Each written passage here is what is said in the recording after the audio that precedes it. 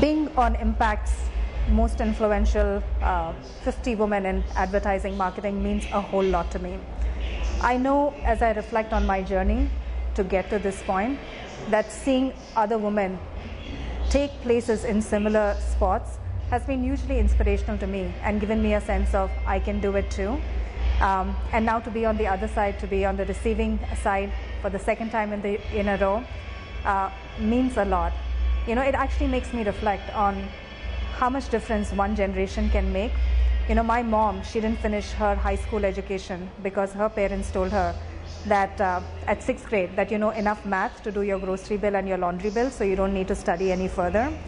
So to be on the stage receiving this award makes me reflect on exactly that, how much difference one generation can make and the responsibility that each one of us have in making it that much better for the next generation.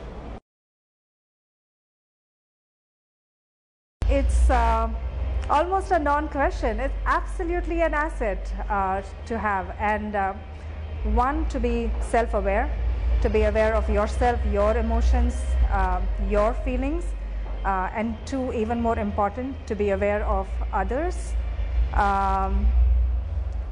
to be able to relate to them in deeply meaningful ways. To me, it's going to just become increasingly important as it is now.